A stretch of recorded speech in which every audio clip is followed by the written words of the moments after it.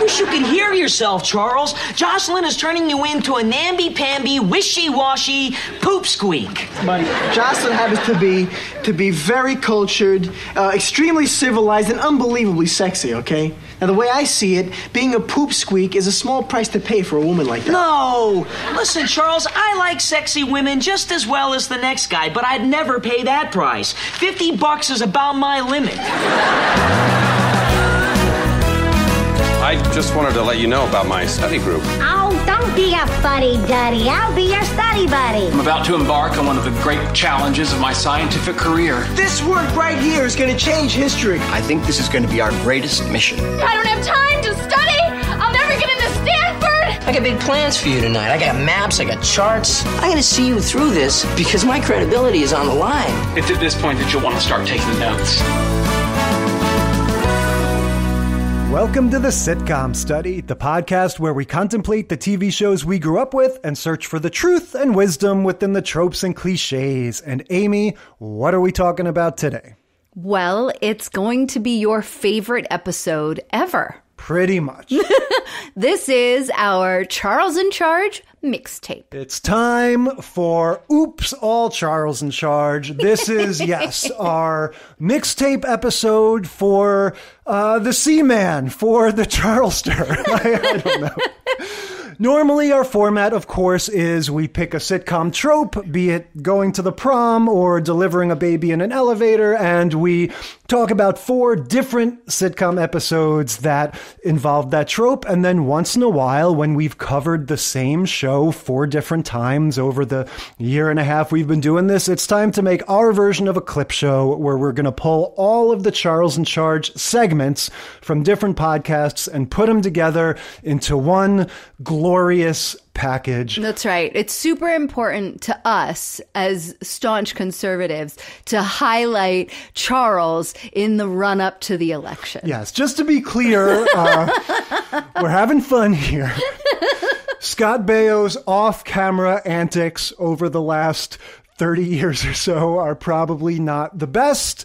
We need not get into the off-camera antics of any of these people because I don't know that any of them are super great. But yeah, Charles in Charge is, I'm on record as saying it's one of my favorite shows ever, mostly because it was on in syndicated reruns or even syndicated first run because it's got kind of a weird history when I was a young teenager. And, you know, we've talked all about how it's a family sitcom that forgets all about the parents and everybody else and just always focuses on the kids, the kids that are in Charles's charge or Charles and Buddy who are themselves kids. They're college kids, right? You know, and so it's just very farcical and it's either total silliness with running around doing crazy stuff, having an invention that turns anything into a hot dog, or it's like teen dating stuff. And so it just, for me as a, 13, 14-year-old kid watching this after school,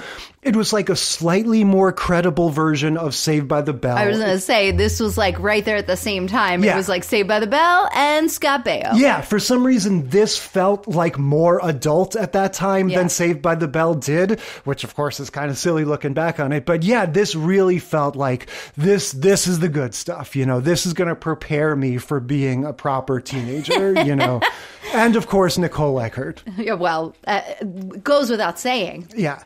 So yeah, we're going to watch these 4, or rather we're going to, revisit our 4 previous Charles in Charge discussions. And we've also dug up a couple of trivia quizzes. That's right. We need to see how well Jay knows Charles in Charge really. Well, you too. Yeah, well, we're going to ask each other. Miserably, and it's going to be fun.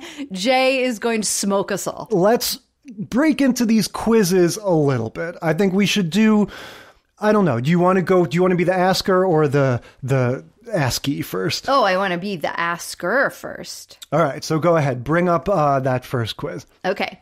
In the episode, The Naked Truth, Charles's girlfriend is... She's a nude model, right? You are correct. It's a nude model. Yes. It says Charles is so upset when he finds out that his girlfriend is the nude model in his art class. Scott Baio also appeared in the role of Chachi Arcola in Happy Days and in the spin-off Joni. This is just like giving us facts about Scott Baio. This is great. I mean, we're familiar with the Scott Baio universe. We don't need all the extra information. That's so nice of them to give us this random information that has nothing to do with this question. I was pretty confident in that one. In the episode Music Mayhem, Charles and the Powell children have a huge disagreement, and the children all side together against Charles. What is it that caused this argument? This, frankly, I mean, lots of them involved them banding together against Charles. This Music Mayhem title is not ringing a bell. You're going to have to give me the choices. Yeah. So a record player, a guitar, a drum set, or a cassette player. Yeah. Honestly, nothing about this sounds super familiar. Yeah. For some reason, Charles doesn't play music. None of the characters do in any regular basis.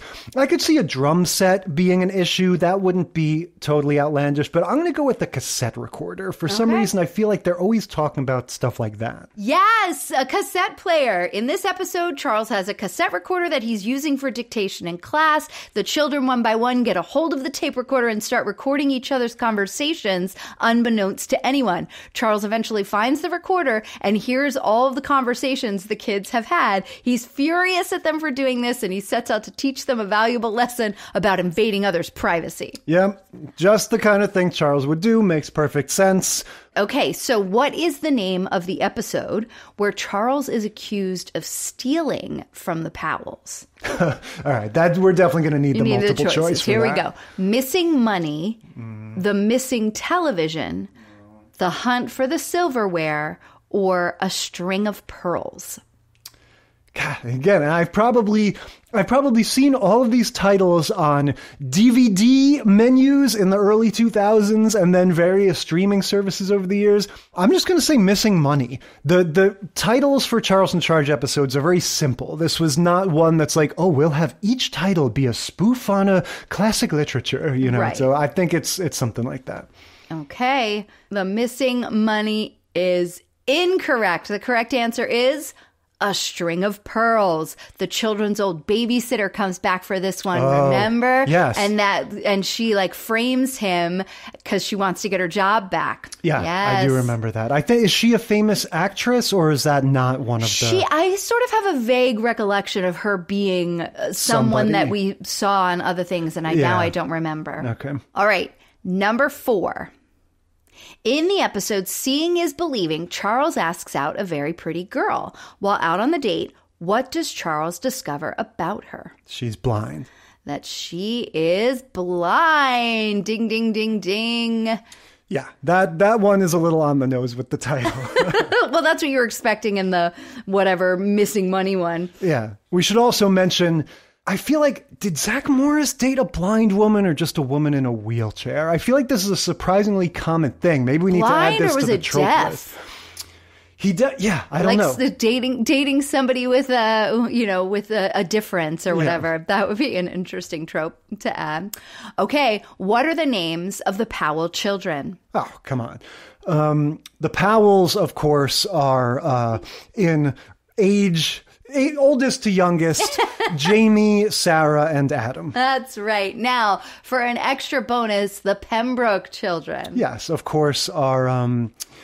the young boy was Jason, the older boy was Douglas, and the teenage girl... Was it Liza? Lila. Okay. Yeah. Yep.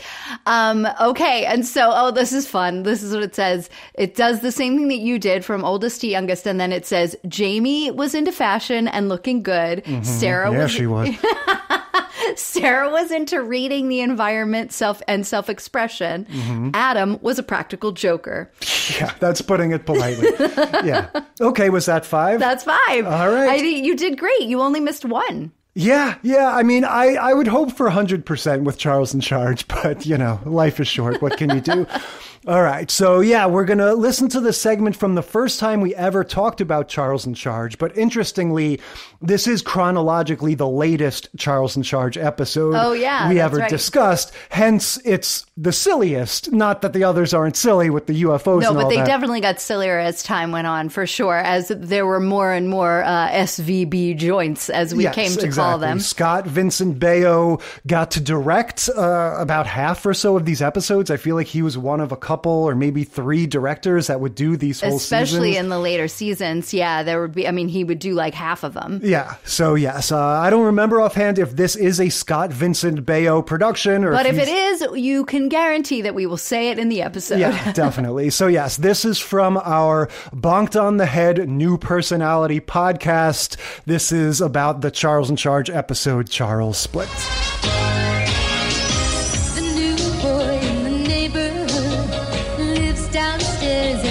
Understood. He's there just to take good care of me, like he's one of the family. Charles in charge of our day. Moving on to Charles in Charge. Here we go. I know you've been waiting. I'm physically giddy and nervous. I feel like I'm on a first date or something, talking about Charles in Charge for the first time on the podcast. This is, of course, season 4, episodes 14 and 15, Charles Splits. But just to sort of back up and give some general context here, like you said, I think nostalgia-wise, Charles in Charge is my favorite sitcom. It's just what, for whatever twist of fate, I was watching, from ages 12 to 14, 15 maybe. I was just in love with Nicole Eggert. I think, her and Tiffany Amber Thiessen were like the 2 sort of queens of the teenage heartthrobs at those times. But Nicole Eggert just had a certain something. I think looking back on it, the way that the show has a spectrum of ages, like a lot of family sitcoms try to do, but I think this one just really got it right for me, having the parents be a total non-issue, having all of the plots be either about these teenage girls and their sort of dating mishaps or high school mishaps, or these 2 college guys and their foibles. All of that was just exactly what I wanted to consume at that time. And here's the part that's a little tricky. While he's not necessarily the most admirable person in real life, I think Scott Baio just has this charisma. And as this Charles character, I just really bought into this sense of like decency and coolness that he had, where he can give you sage advice and he will tell you what the right thing is to do, but he's also just a cool guy and girls like him and he's got a lot of friends. And just he was able to sell that in a way that I just completely bought into and to an extent completely buy into now. And so I've seen every episode of Charles in Charge at least 5 times. We've watched them all together, you and me, within the first few months of our relationship. So yeah, I like this TV show. Yeah, he wooed me with Charles in Charge. What unfortunately.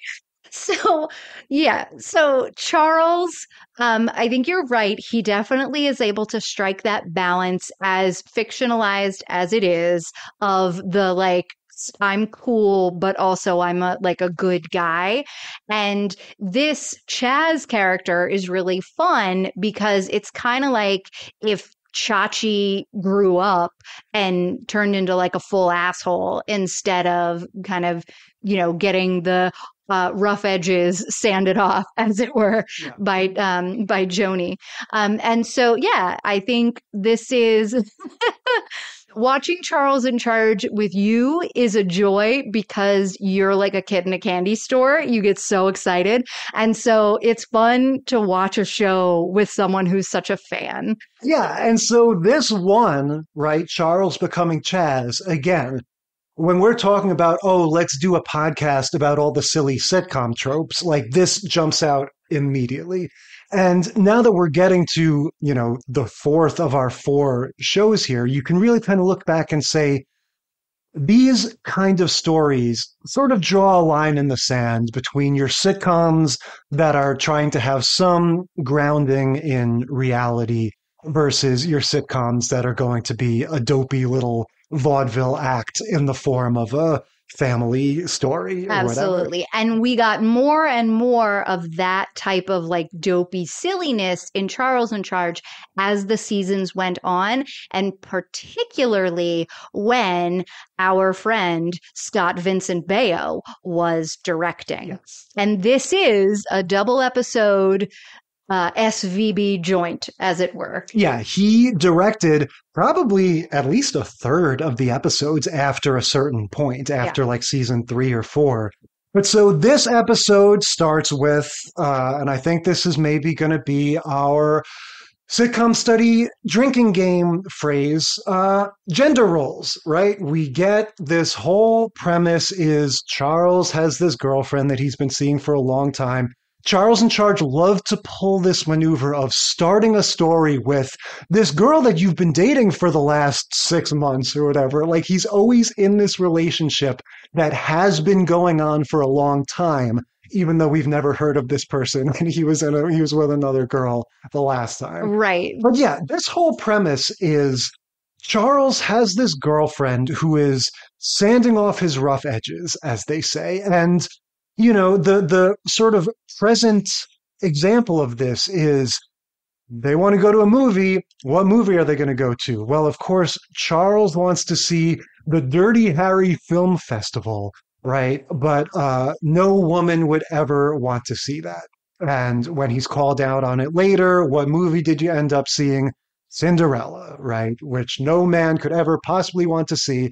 I will just go on the record, sign me up any day for Cinderella over Dirty Harry. But yeah, this whole thing is like, this girl is a bummer, man. She's, you're domesticated, you're not, you're not dangerous, or I don't know. He's just kind of losing his edge because of this girl. Right. And at first when we hear this, it's Buddy complaining about it. And so Charles in Charge, the premise of the show is Charles is a college student and his day job, like how he's putting himself through college, is that he's a nanny to these 3 kids, 2 teenage girls and like a tween boy. And he lives in their basement. And the mom also kind of stepped away from her role midway through the series because in real life, the actress got married and kind of didn't want to be an actress anymore, but they didn't let her go from the show. So she just had some random appearances here and there, but mostly was gone for the 4th and 5th seasons. And so they had Ellen Travolta, who plays Charles's mother and also played Chachi's mother in Happy Days.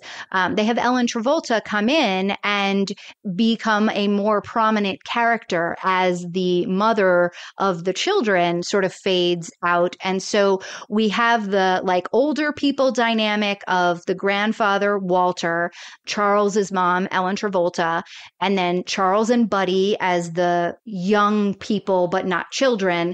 And then you've got the 3 younger kids. Yeah. Ellen Travolta is John Travolta's sister. She is the hammiest of the bunch by far. Oh, she's so great. She got her foot in the door those first few episodes. Oh, let me on the show. I'll be his mom. It'll be nice. So you need someone. And then she cranks it up to 1,000% with her frantically pacing around the set. But because of the shot, you can only pace 3 steps. So figure that out. Yeah, she obviously was like, let me go as big as I can. Yes. So Charles and Buddy are having this conversation, and Buddy is explaining to Charles all the ways that this girl, Jocelyn, is no good for him. And he's saying that like, oh, Charles, you're just like, you're not yourself. She's turning you into a namby-pamby poop squeak. Yes. So Charles is like, that's not true. You know, she just is making me a better version of myself. She wants me to be a little more cultured, and I can, you know, I absolutely can be a little more cultured. We all could use that, right? So Jocelyn comes in, and it seems like Buddy's just kind of being overboard, right? But then Adam comes home from school, and he got beat up by a bully. Yeah, he's always being bullied. That's always this younger boy that's like 80% of the time, that's his story. So he comes in, he got beat up at school, and Charles is going to talk to him like, okay, here's what you need to do the next time you come upon a bully.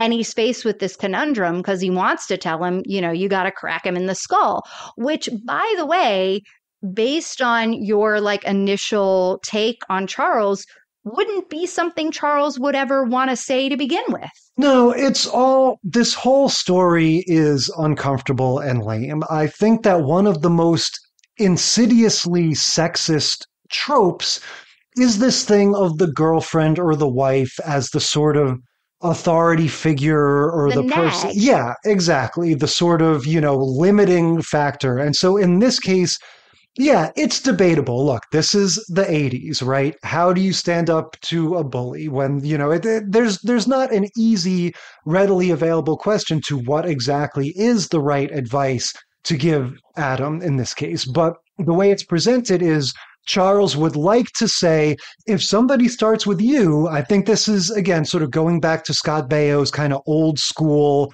you know, sort of tough but nice attitude. It's like if somebody starts with you and they're messing with you, then yeah, it's okay, or even like it's what you should do to confront them and, if necessary, to strike back. And he feels like he can't say that. And every time he's about to say that, you know, she gives him this look and he kind of backs down. And yeah, the whole thing, I just hate that trope of like a normal girl is like somebody that you have to like figure out how to trick or like circumvent or something. It's just a lame sort of stereotype. Right, that you can't be yourself because no woman would like you that way, so you should fake it when you're with her. Yeah, and you have to go to lame movies because, you know, women don't like action movies. Right. And so he tells Adam, the kid, you need to turn the other cheek. And he's like, well, what if he hits the other cheek? And he's like, then you extend your hand in friendship. And, you know, Jocelyn smiles and nods like, yes, that's my good boy, Charles. And Buddy's like, oh, geez, you know, making fun of him. And so then we cut to downstairs in the basement, Charles's, apartment for all intents and purposes. That's where he lives. And he's trying to pick out what shirt he's going to wear for his hot date that night. And Sarah and Jamie are downstairs talking to him. And they're like, you got to talk to Adam. He went to school again today and got beat up. And he did what you told him. He turned the other cheek and the guy gave him a shiner. He's got a big black eye. You need to go help Adam. And he's like, I don't know what to do. I can't tell him because Jocelyn doesn't want me to do that. And I don't know what to say to him. And I don't even know. And Jamie's like, well, I'm going to go get him because you got to talk to him because he's beside himself. He's got a black eye. And Sarah stays down there. And Charles is like, I can't deal with any of this. This is too much. And he's all like emotionally overwrought because he's torn between these two things. And he's like, I can't deal with any of this. I got to go change. Yeah, well, he's already hinting at this idea of a personality crisis. Yes. He's sort of in a rhetorical way going, look, my girlfriend wants me to be somebody, Buddy wants me to be somebody, you guys want me to be this person, I don't know who I am anymore. And he's sort of, it's one of those classic things of like, you know, I just wish I could ... Well, and the last thing he says before he goes into the laundry room, which is off camera, is I've got to change. Yes. And so he goes into the laundry room to change his shirt, which he only ever has 2 buttons done on his shirt throughout part of the Scott Baio season 2 look. On. Yeah. So he goes into the laundry room to change. We hear a thud, and then he starts hopping back and forth in front of the doorway that we can see, going ow, ow, ow, ow, ow, ow. And we're meant to understand that he has banged his head. He comes back out, and he's like, how you doing? Yeah. Don't you call me Charles. Nobody calls me Charles. I'm Chaz. Call me by my real name. The first thing he says when he sees Sarah in his room is he goes, this is a man's bedroom. Ain't you got no class? And so we are introduced to Chaz, right? Chaz is much more Italian than Charles. Very Italian, very like Jersey. He's got the like use guys. And anyway, so he's like, oh, what are these gross clothes? Yeah, no, what he says, I put this one down.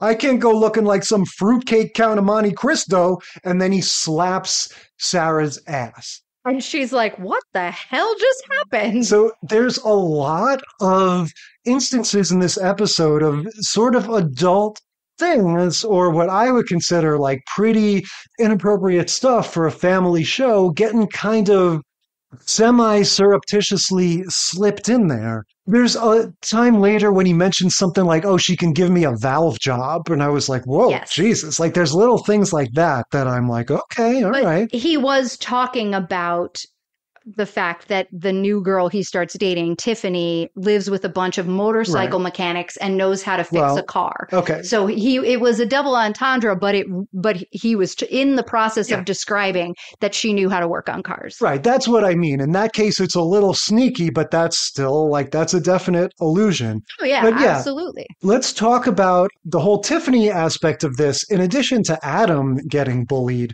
Charles has sort of been getting bullied by Daniel Baldwin. That's right. Daniel Baldwin guest appears in this episode as Lyle the lunkhead, and he is in jeans and a jean jacket. Before Charles is changed, right, when Charles is not Chaz, Charles and Jocelyn go on their date, and they go to his mom's restaurant, the Yesterday Cafe, which is set up to look like a 50s diner, 60s diner. And there's this guy who looks an awful lot like a Baldwin. And we were like, which Baldwin is that? That's not Steven. Is that Billy? Because he's kind of like, thick. But we were like, oh, well, at this time, Billy was still skinny. It's not Alec. Which one is it? It's Daniel Baldwin. Daniel Baldwin is a tough guy. And he's like, hey, you guys are sitting at my table. And that was like, he wasn't having it. And Charles was going to stand up to him, but Jocelyn gave him the look again, like, you can't do that. And so he got soda poured on his hand as he extended it in friendship. And they ended up not getting their booth, but the guys, what ended up happening, he was like, oh, I got to get out of here anyway. Come on, Tiffany. And she's like, I'm sure, here we go. And they walked out. Ellen Travolta, she was like, is there a problem here, boys? And Charles was like, no, Mom. And he was like, oh, Mommy. And then they ended up leaving because he didn't want to embarrass him in front of his mother. Yeah, Charles gets razzed for being a mama's boy. But then, so when he shows up again as Chaz after his transformation, he essentially breaks up with his girlfriend, the nice girl, and walks over to those two, to Lyle and Tiffany, and slams down Daniel Baldwin with like a Vulcan neck grip thing. Lyle is very easily subdued, right? If he's supposed to be like the neighborhood tough guy, all you have to do, Scott Baio is like a third of this guy's size. Yeah. He's like Barney Rubble to his Fred Flintstone. All you have to do is grab this guy at a certain point in his neck, and like it's almost physically awkward for them to portray this, Scott Baio holding him like this, but he's completely disabled. And Scott Baio is basically like, hey, Tiffany, you're my girlfriend now. And he takes her, and now they're together and they leave. Yeah. And this was super early on in Daniel Baldwin's career, right? This is like his first television role was an episode this same year. This is 1989. He did an episode of Family Ties as a guest spot. And then he did Charles in Charge. Yeah. I think on Charles in Charge, they get him on the way up. Yeah, they definitely do. He within that next year then went on and was in like Born on the 4th of July and like moved on to movies or whatever. But yeah, so basically Chaz has fully taken over Charles's life and everyone is immediately alarmed, right? We have scenes with all the various characters immediately being alienated. The thing that is so interesting about where this story goes is that Chaz is strangely monogamous, right? Yeah. His immediate agenda is, I need to marry Tiffany. I got to lock this girl down because she's so amazing. No wife of mine's going to work, honey. Yeah, we get that he doesn't want her to work, which, again, all these shows are sexist as hell. But I thought that was such an odd plot twist. Like, I get that they don't want, it's something for everybody to be worried about. Like, no, don't get married. But it was just so interesting. Doesn't Chaz want to sow his wild oats? Why is his whole itinerary, I need to immediately marry this girl that I met a few minutes ago? I don't know. Maybe he felt like he's done that sowing his wild oats long enough. But he also, I think he explains in the Valve job comment about why she's like the perfect woman. He kicks Jocelyn to the curb because she's too square. And he's like, hey, you're with me now, honey, to Tiffany. And they get together and everything's great. But she's apparently in beautician school. So she comes back to the Yesterday Cafe after she and Chaz Lamborghini, as he signs his marriage certificate, have gotten married. They go to the Justice of the Peace. He calls home. They are married by a homeless tramp.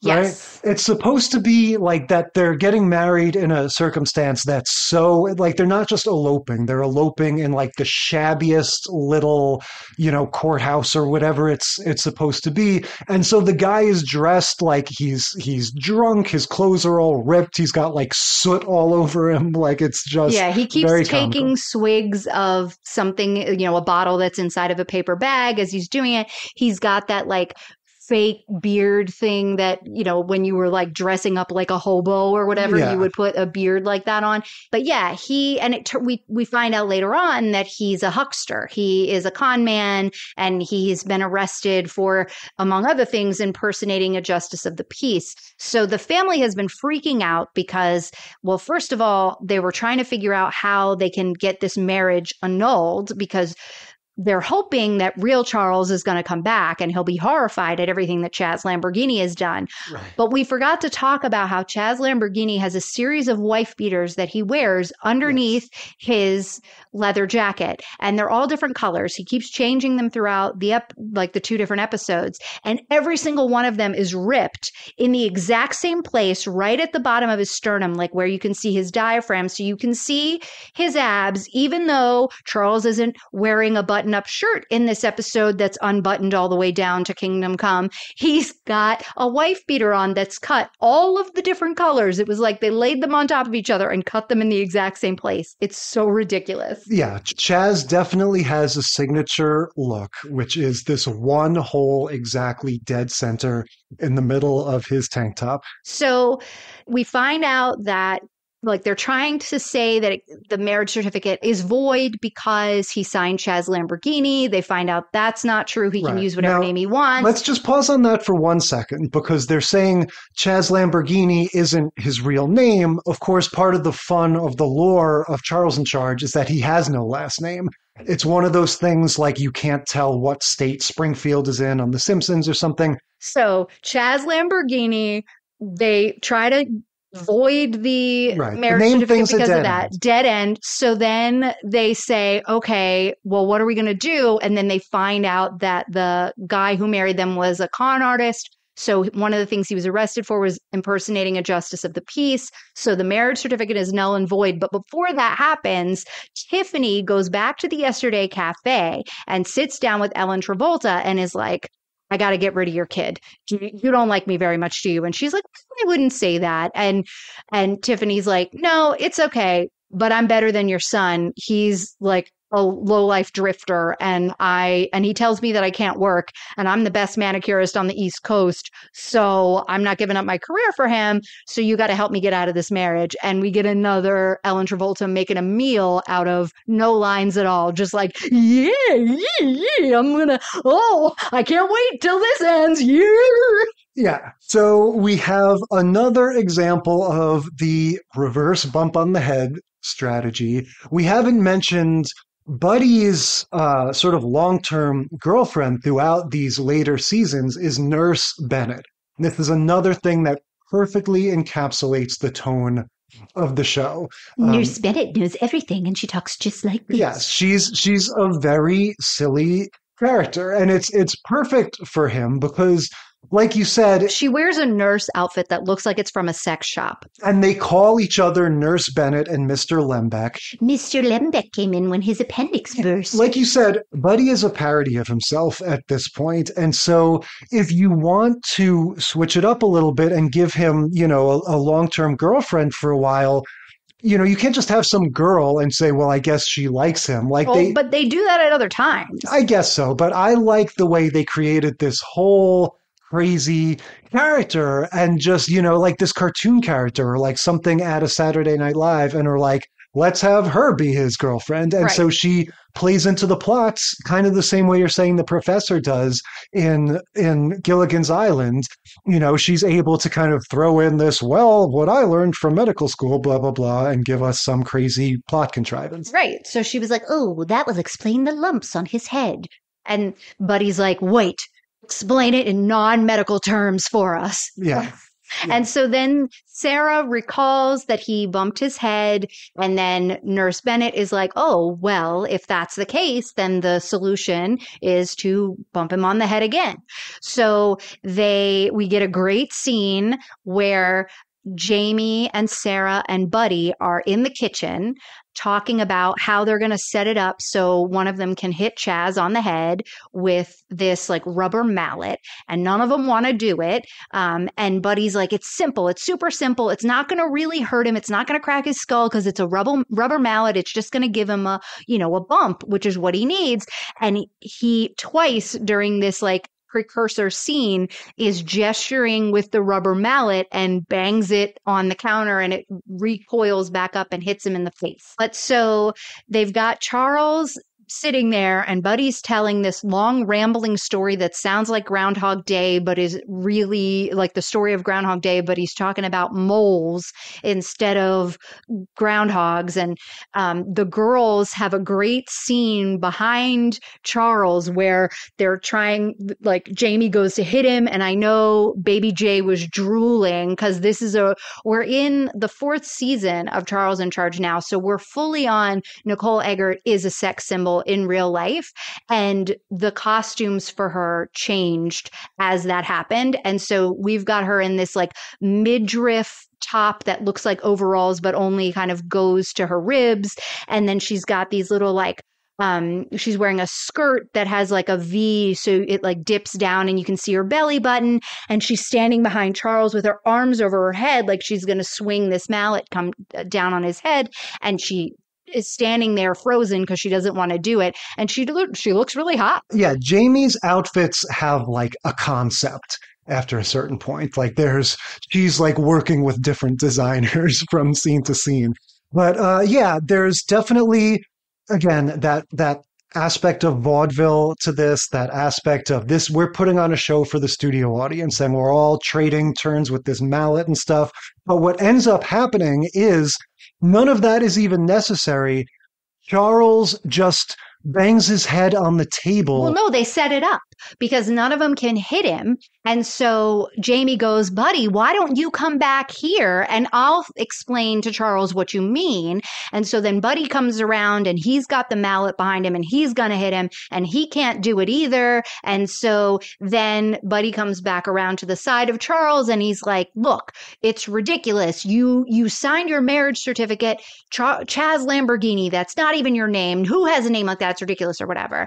And Charles stands up and towers over Buddy and says, I happen to like my name. And Buddy goes, oh, well, I guess if that's the way you feel about it. And he throws the marriage license down on the ground. And so he bends down and Buddy moves the table over on top of him so that he'll hit his head when he stands back up. So it's contrived. Sure. But he hits his head, we didn't see, it happened off camera, the strike to the head that started all this, but this does not look that traumatic. I mean, have you ever done the thing where you are up underneath something, misjudge it, and whack the back of your head? That's what I wrote down. It hurts. If this is enough to change your personality, then I should have a different persona every time I come down to this studio because I'm constantly whacking my head. But yeah, it works. We don't have to do the 10 times back and forth like on the Addams Family. We get one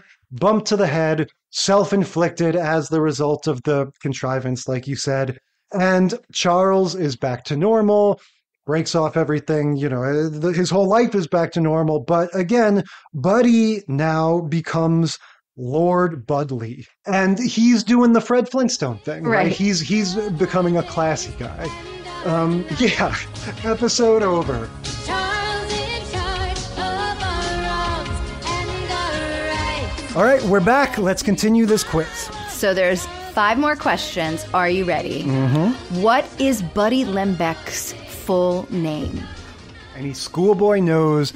Well, I don't know if he has a middle name that maybe I'm forgetting, but he's Buddenst Lembeck. That is correct. And it's very interesting, the spelling, because I was thinking it was like Buddenst, like ANCE at the end, or INCE. No, I would have guessed it was like Buddenst with a T. Oh, no, I never heard a T. But it is, are you ready for this? Buddins.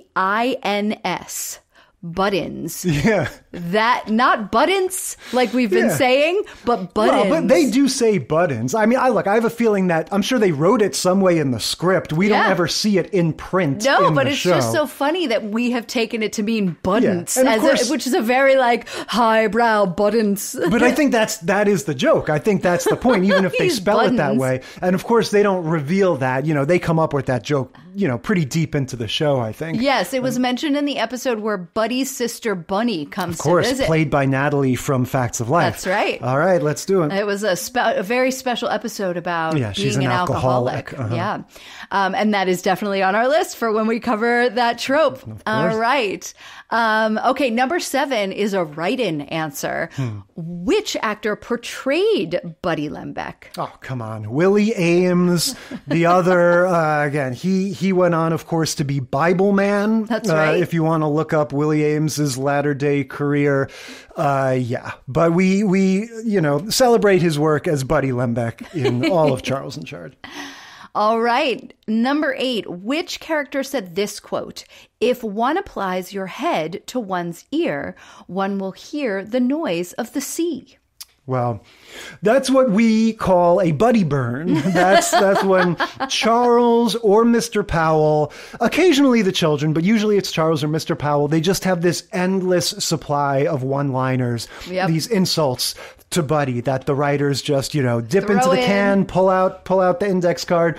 If one applies your head to one's ear, one will hear the noise of the sea. Yeah, here's the thing. I don't think it's a grandpa one. Those tend to be a little more straightforward. I feel like I do think this is a grandpa one. I could tell the way you said that. Yeah. I feel like the sort of hoity-toity academic phrasing of it, I'm going to guess that's a Charles line. That's a Charles burn. All right, let's see which one of us is right.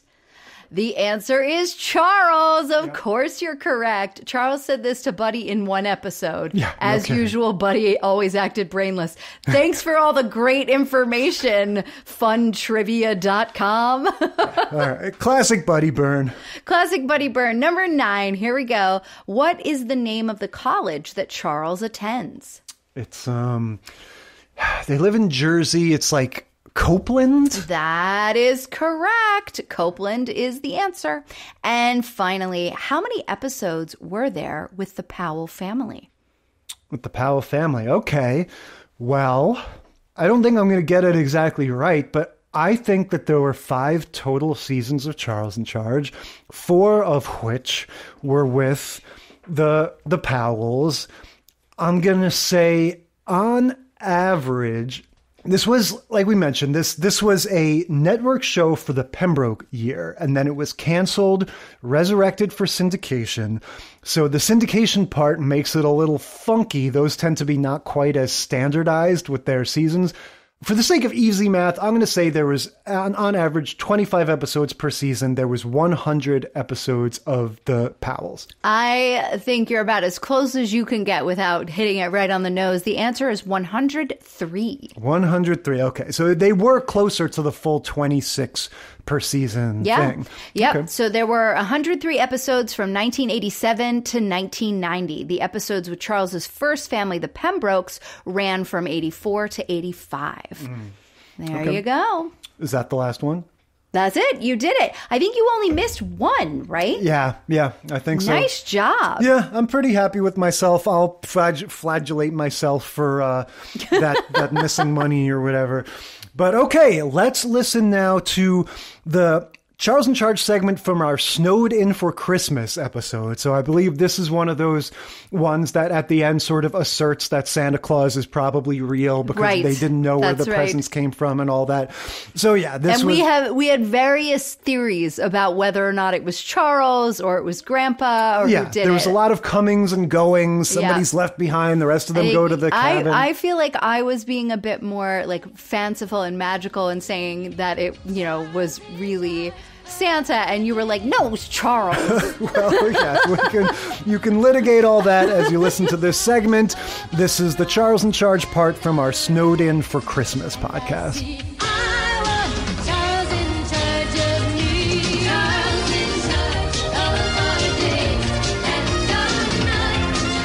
And we're going to continue that in the next show, which is Charles in Charge. Jay, it's your favorite people. Yeah. It's season 3, episode 1, strangely enough, Yule Laugh. Yeah, we've talked about Charles in Charge before. This is officially my favorite sitcom of all time. It is not because it is good. It is because it is mired in layers and layers of nostalgia for me. And, we've talked before about how it was sort of a perfect delivery system for the kinds of sitcom stories that I wanted to watch at 12, 13, 14 years old when this was on in syndication. It was a family sitcom that managed to completely excise the adults from any meaningful role in the stories. It combined, just all those layers of Charles and Buddy dealing with their college stuff and then the daughters dealing with their, high school teenager stuff. I was all ears with the wisdom that Charles in Charge had to bestow on me. And I thought that Buddy was very funny. And so, yes, I was big into Charles in Charge. But this is not a good episode, I would argue. Yeah, I think any of the episodes of Charles in Charge where they kind of get us out of the family, like out of that like one room that we kind of have the whole episodes, usually like all the episodes usually take place in the living room and the kitchen in the Powell household. I think anytime we sort of break out of that with Charles in Charge, it's not as good. Well, the problem I think is that there needs to be a farcical nature to the stories. That's the crux of Charles in Charge. If you know the movie and the play Noises Off, it's like that, but Charles is Mrs. Clackett, right? So he's always got to be like in that main area on stage, and everyone else is coming and going. Take the sardines, leave the sardines, I don't know. Exactly, but it's like whether it's physically coming in or out or just the sort of situation, it's like he has to balance all these things going on, and this person doesn't know about that thing happening, and that person doesn't know about this thing, and how can he keep that person satisfied and not mess up this other thing that's going on? And it's like him having to balance all these different things, and that's the sort of appeal from it.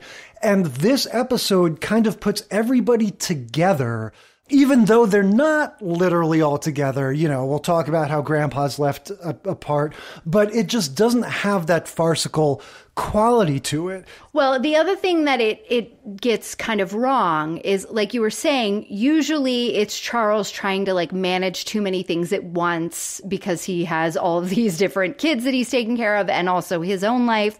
And in this episode, he has booked a cabin so they can all get away for Christmas. Yeah. And is like, nobody really wants to go except Mrs. Powell. And Charles himself. Let's talk about this. What a bizarre premise. Like the first lines of this episode are Charles explaining to Buddy, like, guess what? The Powells invited me and my mom to spend Christmas with them, which already, stop right there. Now, everyone gets along well in the show and they all have a good relationship, and that's great. But he's saying that his employer family has asked his mom and him to spend Christmas with them. Like that doesn't seem already like something to get super excited about necessarily.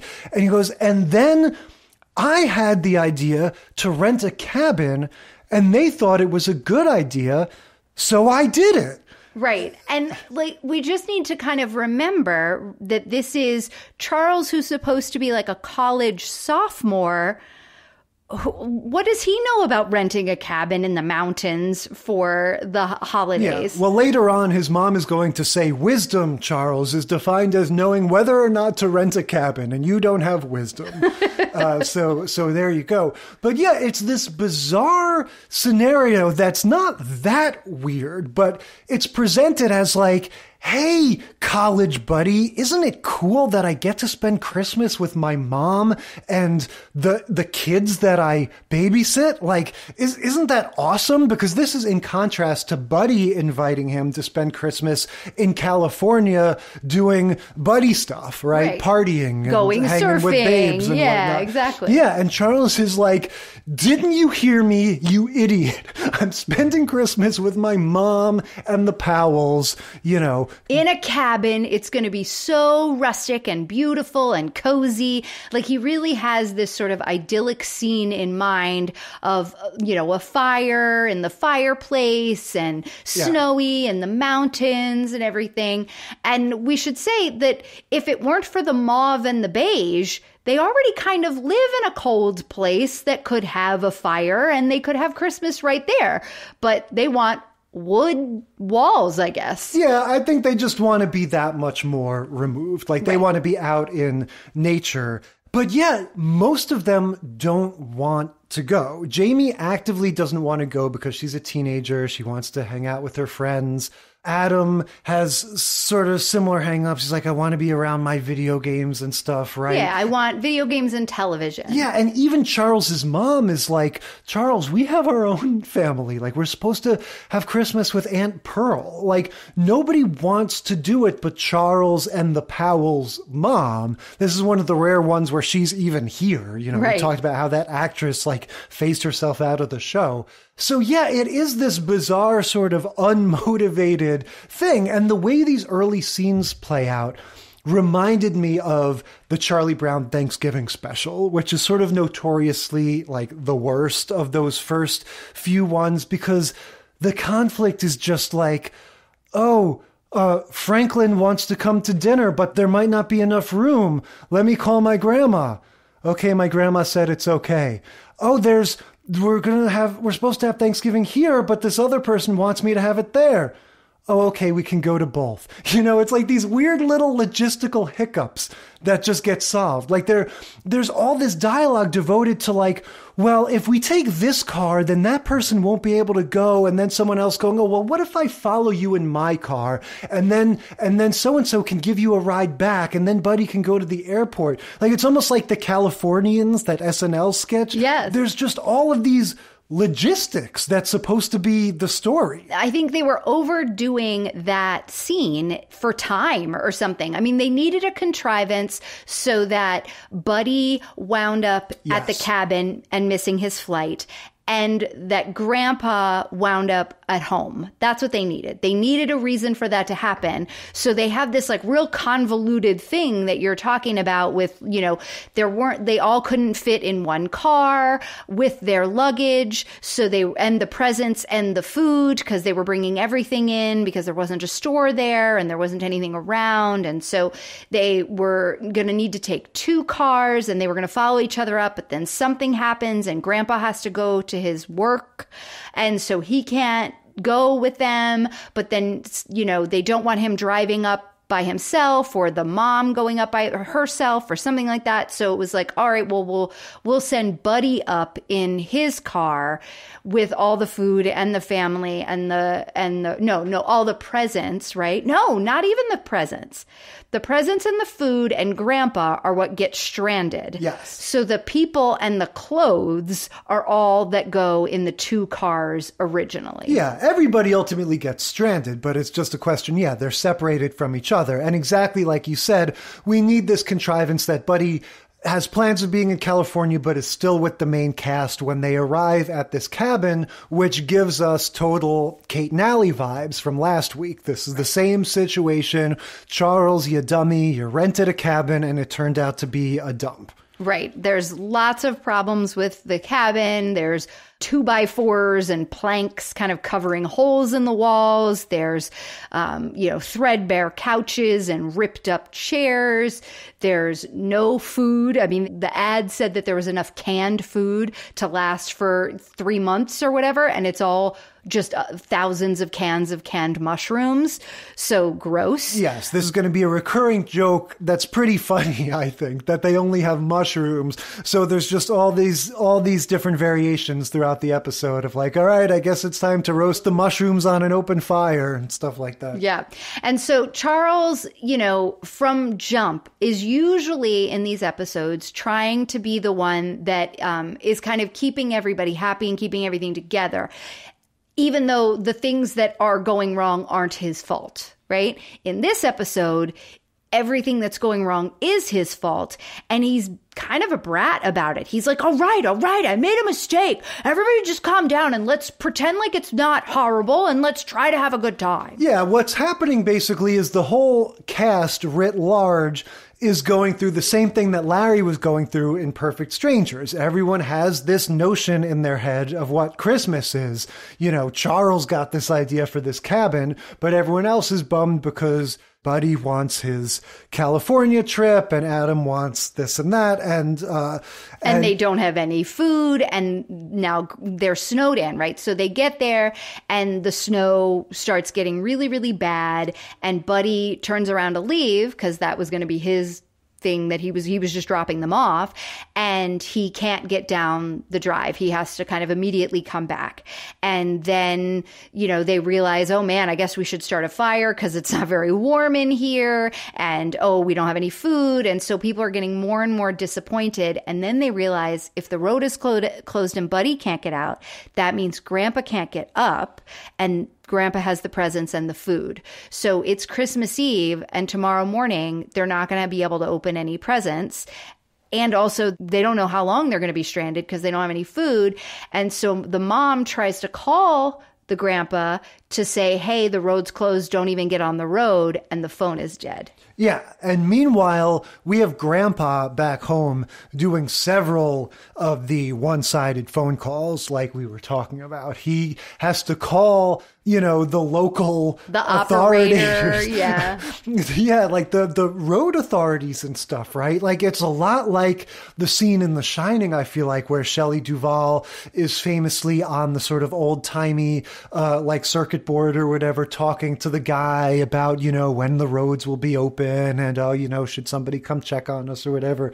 But Grandpa has to just constantly be mugging and vamping on these one-sided phone calls, talking to these sassy authority people that we never get to hear. But there's a point where he says, what is this, dial-a-dunce? There's a point where he goes, oh, if you don't want to be a phone operator, you could have a great career working with a ventriloquist because you're a dummy. Like, he's just got this never-ending, supply of these, like, burns and insults for these imaginary people he's talking to. I did not get the ventriloquist joke when he said it because like the whole scene was just annoying and not very good. And when he said the ventriloquist joke, I was like, is she throwing her voice? What is the operator doing? No, and it wasn't until you just said future working with a ventriloquist. And yes, that's the... Now I get it because it's a dummy. Oh boy, I'm a dummy. Yeah. But yeah, it is a Shining situation. The roads are closed, the phones are down, and Buddy starts to go Jack Torrance. They start having the jokes of Buddy carrying the axe and, going crazy, going like, here's Buddy. Yep, that was a fun little moment because they've realized they don't have any food. Adam, the young son, is clinging to this paper bag and trying to sneak into the other room, and everyone sort of sees him, and they're like, what do you have in there? there. Turns out he has 4 candy bars. And so everyone's like, you have to share those. Like, we don't have any food. We're going to need them. And he's like, no. And then that's when Buddy does the thing with the axe and goes after him. And Adam, the actor who plays Adam, is cracking up. And I guess they couldn't get a good take because the take that's in the show that we see is the character who plays Adam, or the actor who plays Adam, backing into the doorframe of the kitchen and holding the bag in front of his face to hide the fact that he's laughing at Buddy going, here's Buddy, and coming after him with an axe. He's supposed to be scared, but he can't stop laughing. No, this is the Ed Wood production style. That is the mark of quality of Charles in Charge. At some point, a bear shows up, right? Right. They have to throw the 4 candy bars to the bear, so nobody even gets to eat them. Yeah, because the cabin starts filling with smoke, and Charles goes, there's nothing worse than smoke, and opens the door to air it out, and the bear comes there, and he goes to toss the candy, but he tosses Adam out of the door, and then, that's a funny slapstick moment, and they pull him back in. Yeah, so it's just more silliness. This is kind of what I was hoping for with Perfect Strangers. Throw a bear in there. Why not? Well, they threw a bear in the last Perfect Strangers, right? Yeah, that's true. So the landlord has apparently boarded up the chimney. And so Charles does eventually distract the bear enough to get outside, go up, take the board off the top of the chimney so they can have a fire and not fill the cabin with smoke. They all decide to, settle in and sit around the fire, and everyone's complaining. Yeah, Jamie is mocking the notion of the Christmas mushrooms. Everyone's complaining about not being where they're supposed to be. Like, they're all using that phrasing. And this is when we get the Das X sing-along, right? This is when we get Adam this and time. Sarah. Yeah, Sarah starts playing the piano. Like, apropos of nothing, like much like in the Mary Tyler Moore Show, they're all sitting around sulking. Charles says, like you alluded to before, he goes, yeah, maybe I don't fit in very well with this family. Just totally like, woe is me. When, it is kind of his fault. Yeah. And, and you see Sarah, like when everybody's complaining, they kind of do a camera shot on each person as they're complaining about whatever. And then they take a shot of Sarah and Adam. Sarah's sitting at the piano, Adam's standing by the piano, and she sort of like nudges him and then turns around, and then it goes back to more people complaining. Well, Sarah is definitely the Linus of Charles in Charge, so it would make sense for her to sort of take that role. Yeah, and so she starts playing Silent Night, and then Adam in his little angelic cherubic voice is Silent Night. Now, I don't think that this is intended to be like the Mary Tyler Moore Show, we're not playing the characters anymore type thing, but it might as well be, because there is no way, having watched every episode of Charles in Charge multiple times now, that this character of this little boy would ever in a million years spontaneously start singing Silent Night to like make his family feel better. No, right? But Sarah would. Yeah, I think she's the kind of the ringleader here. So and again, I don't think he would go along with it. I think he would say you're on your own. No, you're right. But again, this is another one of these, like, somebody is going to bring back the Christmas spirit somehow. Somebody's going to remind this grumpy group of people that it's, that there is something redeemable about being together, and it's the holiday. And so they sing, and then somebody reminds them about Jesus, and they decide to go to bed. They go to sleep, and I guess we get the acknowledgement that Santa is real. Right. This is the magic of Christmas, right? So Adam is sleeping on the couch in the main room by the Christmas tree that Charles has gone out and cut for them. Yeah, we get a spoof of the Waltons before this. We get the goodnight Charles, goodnight Sarah, goodnight Jamie, goodnight Buddy, and then this. That goes out to a commercial, right? And then comes back, and it's the middle of the night. And earlier in the episode, Adam says to his mom, Jamie and Sarah just told me about some last minute presents, so we wanted to let you know we added a few things to our Christmas list. Here you go. And he lists off these 3 things. And the mom says, Adam, we're getting in the car in 15 minutes. Like, there's no time to go buy those. I'm sorry. And he was like, okay, well, I just thought I'd tell you. And so we see this, Santa Claus, this man in a Santa suit kind of bent over, stoking the fire. Adam sort of wakes up groggily and is like, oh, hey, Grandpa, and then goes back to sleep. Yes. And then the next morning, Grandpa's actually there. He shows up. Grandpa explains, like, the roads have reopened and, it was a tough journey, but here I am. I just got here, right? Yeah. And he wakes Adam up from having just walked in. And so we're meant to understand that Grandpa didn't get there until the morning. So whoever that Santa Claus person was overnight must have been the real Santa Claus. Well, but so as to this sort of magical realism Santa Claus thing, here's the thing. I don't want to give them too much credit here, but I think it's laid out with this ambiguity that we have all the evidence to believe that this was Charles, right? Because when Grandpa comes the next morning, Adam says, oh, Grandpa put them. I saw him do it last night. He was dressed up like Santa and he gave us these presents. And Charles goes, no, Adam, Grandpa's Santa suit is in his suitcase in my closet, right? And we've established, I think, that Charles is abreast of these Christmas wishes, or at the very least, he could have come across this list. And Charles is the only one that doesn't get a present. Buddy and the kids all get these mysterious presents from quote-unquote Santa Claus. And Charles is the one that says, when Buddy says, like, what's the deal here? What the hell happened? Charles says it was a Christmas miracle, right? So I think all of those building blocks are there for you to believe, like, this was Charles. He did this. What the hell are you talking about? Didn't tell anybody. All of the building blocks are there for you to believe that it is Santa, not Charles. No, but that too, because the mom says, I don't have wrapping paper like that.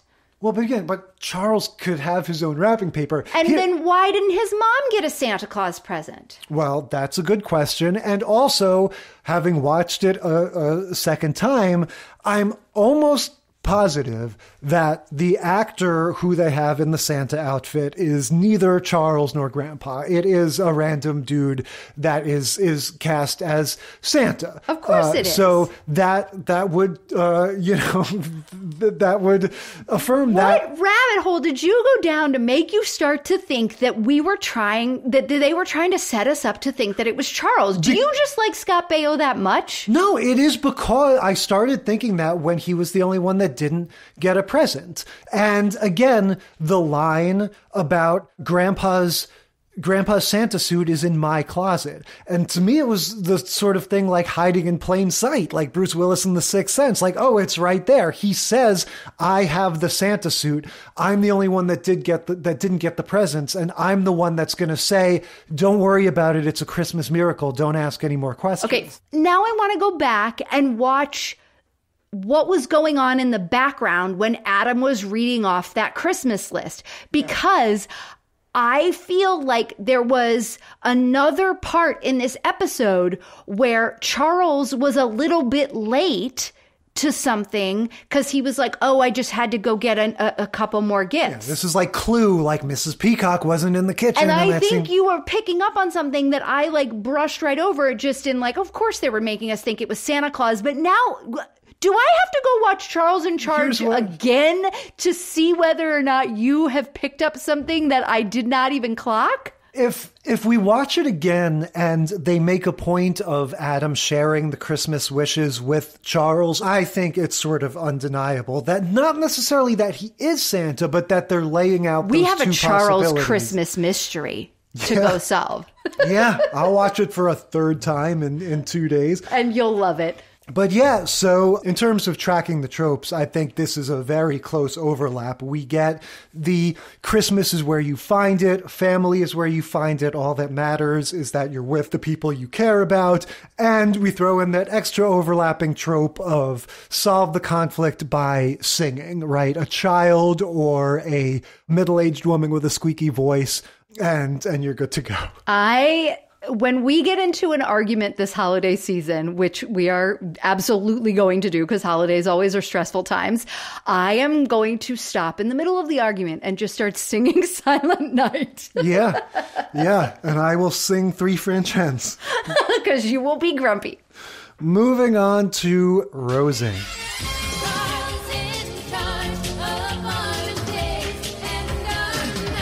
Okay, that was from our Snowed In for Christmas podcast. We're going to move on to the makeovers, but first we're switching the tables. I'm going to ask you questions from this Charles in Charge quiz. And, if you don't have the answer, then we'll sort of attack it together. Okay, here we go. This has pretty much already been covered. Charles in Charge was an American sitcom debuting in the 80s and 90s, and basically Charles was a sitter for 3 children. This is formatted like the questions in 21 on Quiz Show. What were their names? Well, we're just talking about debut season. Debut season? You just said them. So I think it's Lila and Douglas and Jason. Yeah.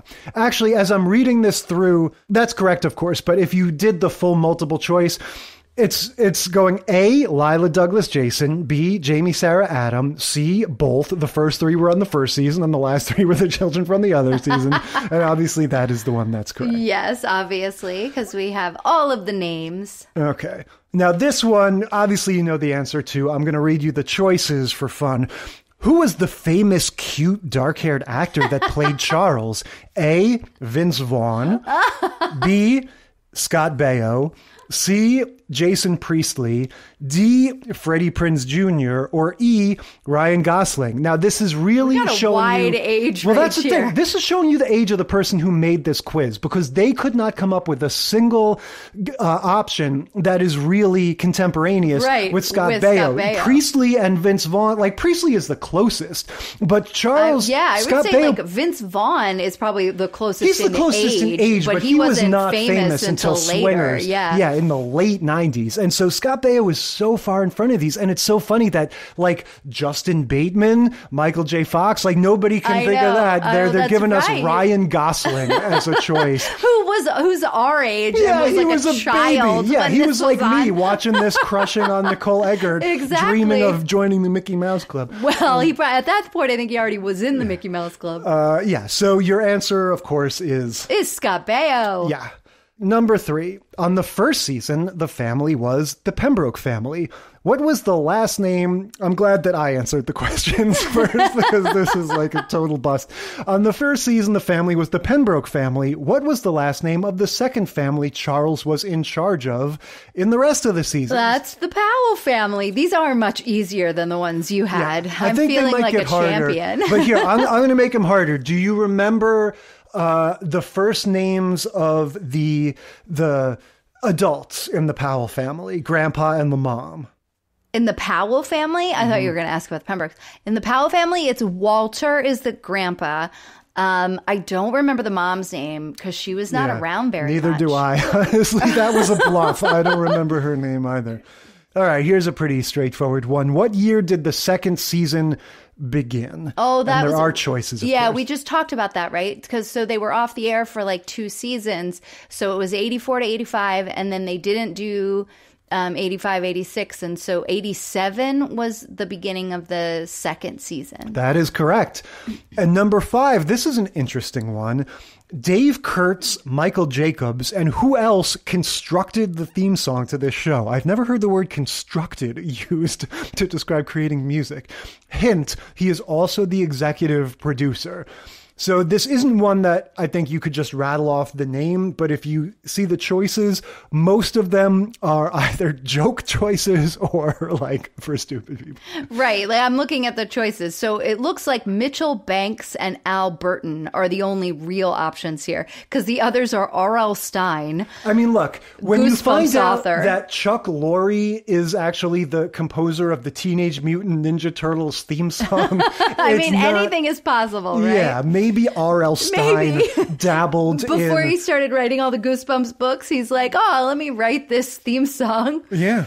My guess is going to be Al Burton. Yeah. I didn't even say the choices. The choices are A, Mitchell Banks, B, R.L. Stein, C, Warner Brothers, D. Al Burton, and E. Tim Burton. Yes.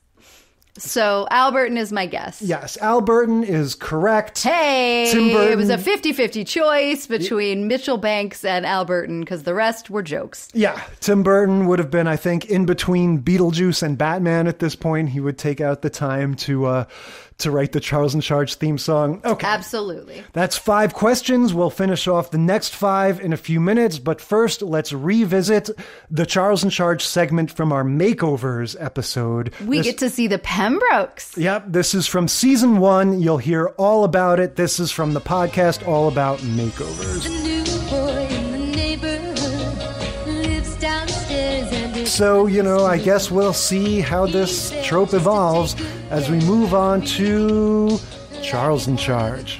We're looking at A Date with Enid. Yeah, so we've covered Charles in Charge a couple times before, and we've talked about how it is sort of my favorite sitcom ever, even though it's pretty dumb.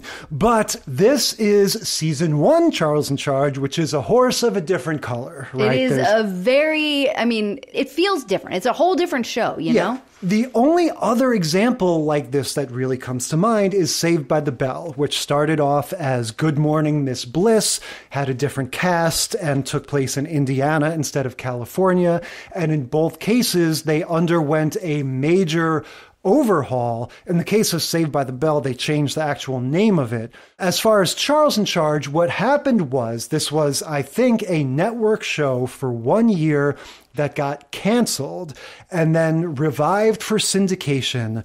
And they changed the family which Charles worked for, and basically the whole cast that surrounded Charles and Buddy was swapped out for a new family. And those are the characters that most people remember from Charles in Charge, because that's seasons 2 through 5. Right. So that's Nicole Eggert and all of them. They went from a brunette family to a blonde family. Right. This first season of Charles in Charge has this original family that they eventually got rid of, and has Charles himself as more of a nerdy, sort of buttoned up character. He just looks a little bit different. And, that was one of the things that they changed when they retooled it for the syndication, was Scott Baio said, let me dress more like I did when I was Chachi. Let me wear my unbuttoned shirts and have long hair and just be more of a cool guy. Yeah. And it also, what surprised me, and I didn't realize this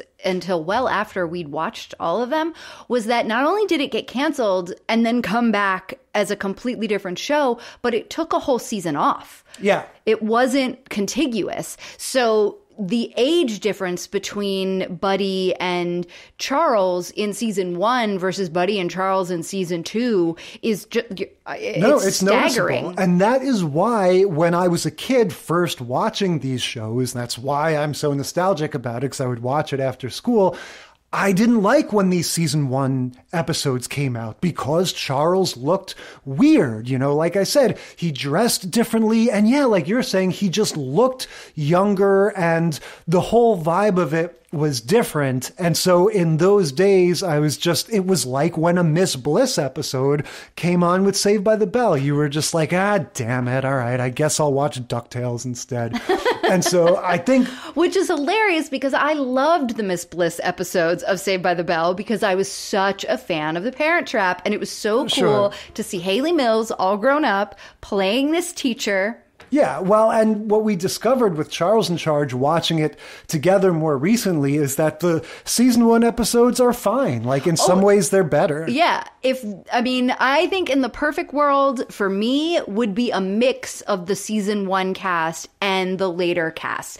Because I think Sarah and Jamie in the later cast are wonderful. I think the youngest brother, the littlest brother in the season 1 cast is amazing. If he could have stayed on and somehow been adopted by the new family, that would have been fabulous. And the middle brother, who this episode we're going to talk about is going to focus on, I like him too. But yeah, of course, the main reason why I preferred seasons 2 through 5 Charles in Charge was because it had the teenage girls, especially Nicole Eggert.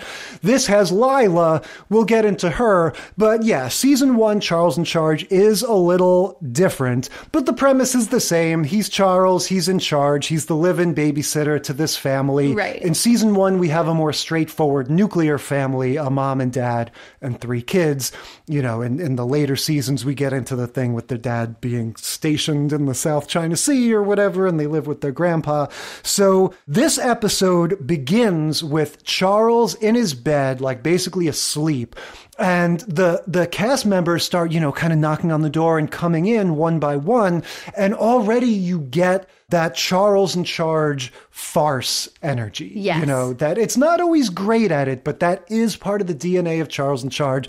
That sort of noises off, people coming in and out, and sometimes a scene will go on for a long time and have a lot of just like, you know, running around the stage and different people doing different stuff, and that kind of like stage farce energy. Yeah, this episode was better than, in this season 1 episode is better than a lot of the episodes that happen in seasons 2 and beyond. But yeah, it's a lot of fun. Everybody has a good time in this. And you get the first person that comes in, like you said, is the dad. And he's like, all right, Charles, you're going to get a taste of what it looks like to be a Pembroke on a rainy Sunday. And he's got this checklist in his hand and he's like, here's everything that's happening today. And then the next one that walks in is the youngest son, and he's singing this pizza he wants to go to Playland Pizza song, Playland. and it's just like an earworm that keeps going and going, and it sets the tone for the whole episode. So the dad's listing off all the things that need to happen. Charles isn't even awake yet, but he just is like kind of responding. And then the oldest sister, Lila, comes in and she's like, hey, my friend Enid is coming over today. Don't be weird. I know she's a little strange, but we're studying and everybody just leave her be. And that's her announcement of what's happening with her today. Now the mom comes in because she's got to go and review a movie for no reason, because every critic has already reviewed it and they already hate it. Yeah, this is a weird storyline. I guess the mom is a film critic. I feel like this is one of those, like, every few episodes they change what she does. But yeah, she's a film critic. Well, the whole reason they're doing this is to have this parallel idea with the Makeover story. Yes. About liking a thing that nobody else likes. Right. This It's is very what they're silly. trying to set up. Yeah. It doesn't work at all, but it's what they're trying to set Yeah, up. her issue is, I have to review this movie, but it's a lose-lose proposition for me because everybody doesn't like it. So why even bother reviewing it? Because I'm going to either be piling on to the hatred of this movie, or I'm going to be, you know, seen as an idiot, basically. Because I'll be the only one who likes it. Yep. Right. But that's her story. The first big scene we get after, you know, the open in Charles's bedroom is Charles and Douglas, who is the middle kid. He's 11 or 12, and he's a weirdo. That's his thing. He's into science fiction and comic books, and he likes to wear his weird, like, Mac and Me alien mask around the house and stuff like that. And so as he's sort of following Charles around the house, he's giving this little speech about, well, you know, Charles, I've always been fascinated by the bizarre, intrigued by the unique, attracted to the unusual, you know, and this is Ding all... dong. Yeah, this is all building up to Charles opening the door for Lila's friend Enid, and she's revealed to be weird, basically just because she's buttoned up in a raincoat. Well, yeah, and it's a brown raincoat, so she looks like a turd. Yeah. Like a wet turd standing in their doorway. Yeah, but it is a funny thing. Like, she could be Marilyn Monroe under that for all we know. Like, the only thing that's strange about her at a glance is just that she's all buttoned up in this raincoat and sort of standing in this weird posture, you know, when they open it. So it's kind of like a laugh line. But then she comes in and, you know, they unveil her. And yeah, you know, usual story, glasses, hair tied back, no makeup, you know, just the usual, again, quote unquote, ugly duckling who is just a totally normal person wearing glasses. Right. I mean, we see it just from jump, though, even when she looks like a, you know, standing turd in the doorway, Douglas is like agog. He's like, she's amazing. Yes. And then he can't even speak as she takes off her raincoat and Charles shows her upstairs to Lila's room. And then we find out that the real reason she's here isn't to study. It's because she has been curious about her friend Lila and all the pretty girls at school and how they know how to do what they know how to do, which is like do their hair and dress in pretty colors and wear makeup. And that's when she has the line where she's like, well, you know, what if I take my glasses off and let my hair down and I'm not beautiful like they are in the movies? Yeah, so this one explicitly acknowledges this as a trope. They're like, oh, there's always this part in movies where the girl takes down their hair. So they're trying to be a little postmodern with it. And yeah, this is, again, a totally voluntary makeover. This is somebody, you know, seeking out this assistance. We don't have the specific inciting incident like Ralph, where it's like, oh, I was rejected by this particular person, but it's the same deal. I want to be more girly. I want boys to like me. Well, but no, that's the difference in this one. She isn't doing this because she wants any external validation. She's doing it because she wants to know if it is something that is part of her personality that she just hasn't learned how to do yet. Fair enough. And so it's all about her. Yeah. She's like, I want to know what it feels like.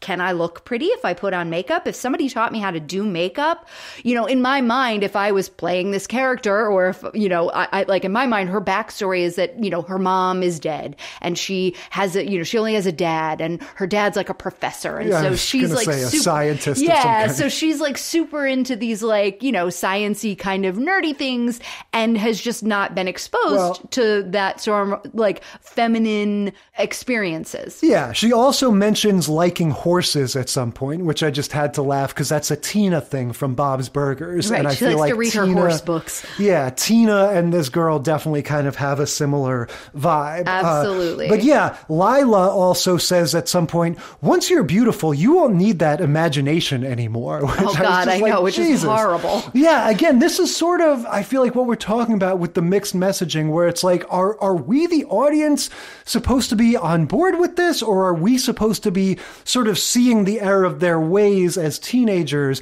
I also just wanted to throw out there, if Lila is the one orchestrating this whole makeover and how to be more of a, you know, fashionista, physician, heal thyself, right? Like, Lila, come on, she's cute. I mean, I think that the actress is cute, but it's funny how she dresses basically like she's the daughter of Al Borland and she doesn't have a mom. Like, she's wearing head to toe. So she should be your like ultimate. She's wearing head to toe flannel and denim, right? It's blue jeans with a blue denim vest and then blue flannel. So she just looks to me like a hiking trail guide or like Brad from Hey Dude or something. Like, I don't know about that. I thought she looked pretty hip. I mean, yes, her clothes were warm, but it wasn't like she was wearing a Canadian tuxedo or something. I thought she was very close to that. So regardless, I would not be throwing shade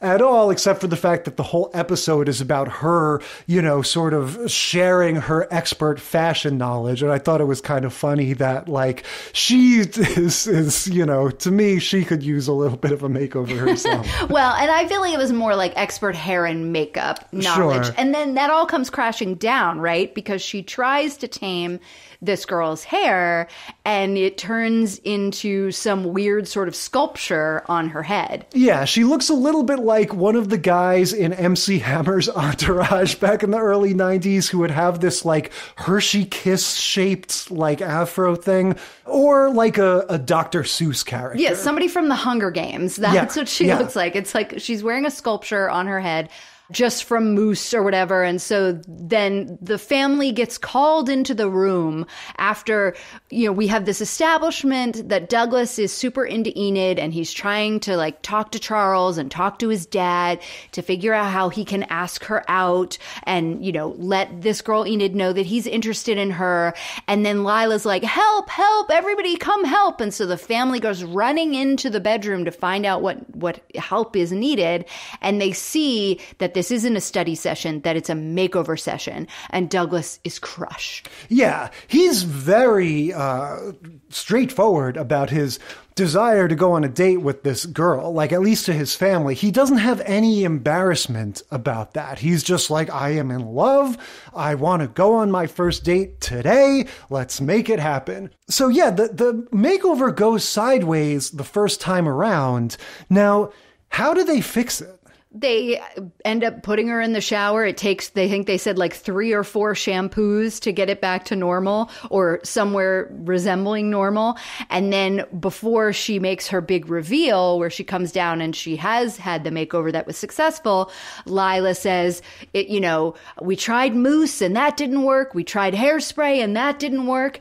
And we tried makeup and that didn't work. And what we realized is that Enid doesn't need any of those things. She just needed to brush. She just needed to brush her hair and a little bit of clothes or something. Yeah. And here she comes. So it was like they were trying in this sort of weird, awkward speech to tell us that she did have the experience of taking her glasses off and taking her hair down and being beautiful. Yes, this is so strange because it's like, yes, she did need a makeover, but not the exact makeover we thought. We thought we needed to give her makeup and a lot of mousse, but actually we needed to give her new clothes and change her hair and take off her glasses. Like, we still get this changed version. Right. No ponytail, no glasses. Right. What we get is more colorful clothes. Right. And like nice, like less frizzy hair. And I don't know, just like a sort of sunnier attitude and like more confident body language. But it is this weird hybrid of you were beautiful all along. You didn't have to do anything with, no, we did still need to change some things. Right. But the weirdness continues for me when what happens is Enid herself is delighted to have been made over and is like, this is great. This is the new me. She goes on her date with Douglas in the kitchen, right? They've made a Orange juice and cookies or something. Orange juice and conversation, I believe, my bad. was what was on the agenda. So she goes in to have her date with Douglas. They have like 5 seconds pass and she comes back out and she's like, all right, see ya. And then they go in to talk to Douglas and it's revealed he doesn't like the new Enid. He liked her when she was weird. Right. And this is where I'm like really on the edge of my seat as to like, what are they going to say about this? Like, what message are they trying to convey? Because a lot of what they're saying is like, oh, she was a caterpillar that needed to turn into a butterfly. Like, they start veering in the direction of, it was immature of you, Douglas, to like her when she was weird. Like, she was right to change. And now it's only a matter of time before you grow up a little bit and realize that women should wear bright, colorful clothing and not have glasses and be pretty. No, that is basically what they end up doing because they can't seem to pick a lane, right? So Enid leaves and Douglas comes out and he's like, enraged at Lila, and he's like, you ruined her. She was perfect before, and now she's this thing with these neon clothes. And Lila's like, she's happy, and boys will like her, which is kind of, her story about it. And then Charles tries to explain it, through the caterpillar and butterfly metaphor, being like, oh, you like caterpillars better than you like butterflies. Well, one day, you might change your mind. And so it becomes this, like, instead of being about Enid and her makeover as having anything to do with anything, that just becomes this side note because it was her choice and she likes herself this way, whether or not boys like her, because she wasn't put out at all by the fact that this boy didn't like her. Like I said before, it was about her wanting to... She didn't know this boy existed prior Well, and to she didn't day. even care, right? Yeah. This isn't about the external motivation. This is about her internal motivation. So then it becomes this like coming of age moment for Douglas, who once he gets older, they're telling him he's going to like women who look more put together. Now, eventually it's the mom who sort of puts us back on the right course, I think, because the whole family is together again. You know, all the while we've been having this caulking bee story where Jason, the boy, is caulking everything, which is really apropos of nothing, but I just love it. You just get to have the fun physical comedy of the cock going everywhere. And it's just such a quintessential bee story to me. Like, just such a perfect, like, it knows exactly what it is. You have this little kid spraying caulk. It's the cement dumping into the Full House kitchen. yeah, exactly. But so the whole family is back together again, and it's the mom who, like you said at the beginning, sort of gets on the same page with Douglas and is like, no, actually, you're fine to like what you like. Like, never mind all of that. Like, if you like weird girls in raincoats and glasses, then you're all set. And I'm going to go write my movie review where I say that I like this movie, even if everybody else doesn't like it. Like, she finally sort of gets us on the path of like, oh, right, it's a sitcom. We need to tell people that, you know, you can like what you like and it's okay. Yeah, so we had to have that weird little story. But this is the issue that I have with this episode, is that it like goes in this direction, then it goes in that direction, and then it goes in this direction. And I, as an adult, am confused about what it's trying to teach me. Yeah. As a child, nope, that whole episode would have been about the cock. Yeah, no. That's what she said. It goes back to kind of what we were saying, where in Green Acres, they don't even really bother having a lesson because it's like, oh, it's just silly and they're grown-ups anyway, so whatever. And then in Charles in Charge, it's like they sort of know that they should try to have some kind of messaging, but it's like they're doing their homework 5 minutes before class and they just can't bother to like nail it down and get it right. And so we get that. Right. But yeah, good stuff. Always a fun time with Charles. Also, much less Buddy in this episode. Just something to note. Season 1 Charles has Buddy just pops in here and there. He doesn't become, you know, the mainstay. Yeah, there's kind of off and on episodes of the Buddy and Gwendolyn and Charles kind of college-focused stories, young, you know, cool college kid-focused stories. And then the family stories. And this one was an all-family story. Right. It wasn't yet part of the DNA of the show that Charles and Buddy are these funny bosom buddies that get into crazy situations. Okay, moving on to iCarly.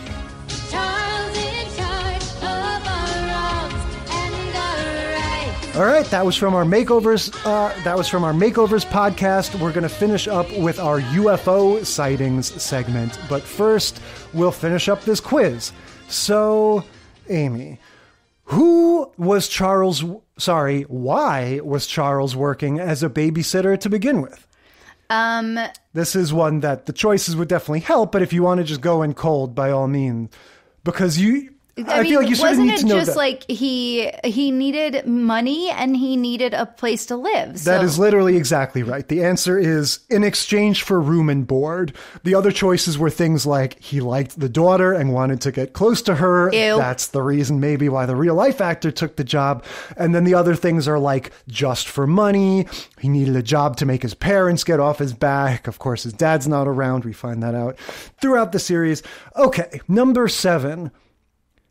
How many episodes were aired in total? Got a head start on this last time. Well, that's really funny because while you were doing the math on the last time, I was doing the math in my head and I came up with 100 because I was like, all right, 4 seasons of Powell's, about 25 a season. So it's going to be, just like you said, that's about 100. So that was going to be my guess too. So I will take the close but not exact win. But this wants the whole series, including Pembroke. Oh, it wants the whole series. Okay, sorry, I didn't hear that part. So you got to build on what we already learned. So we know 103, and so then we figure, around 20 or 25, right? So 20 plus 20 would be 23, plus 5 more would be 28. So let's go 128.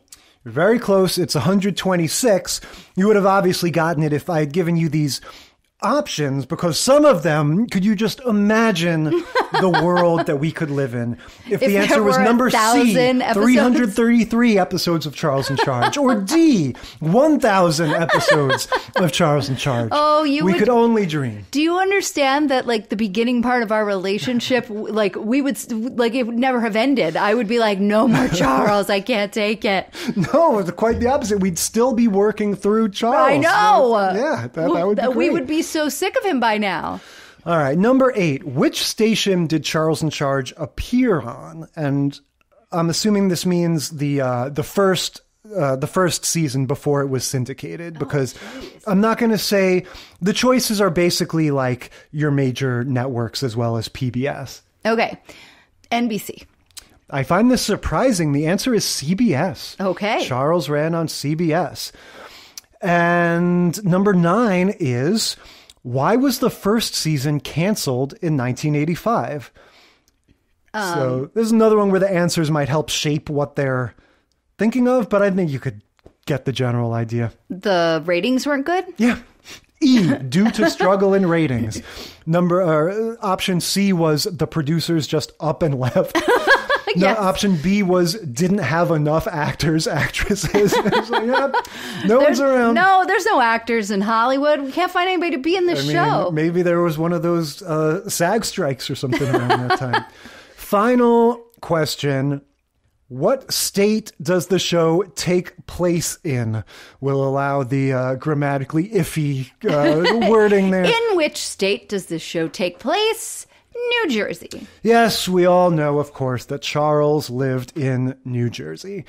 All right, this next segment is from our UFO Sightings podcast. This was the one where Dick Van Dyke saw a UFO out of his office window, and the dad from the Hogan family was flying a plane, and he saw a UFO. Yep. And yeah, this is going to be all about Charles, and then Walter, the grandpa, spotting the UFO, and we just might find out that a certain wacky friend had something to do with it. But yeah, you'll hear all that in this segment from the UFO podcast.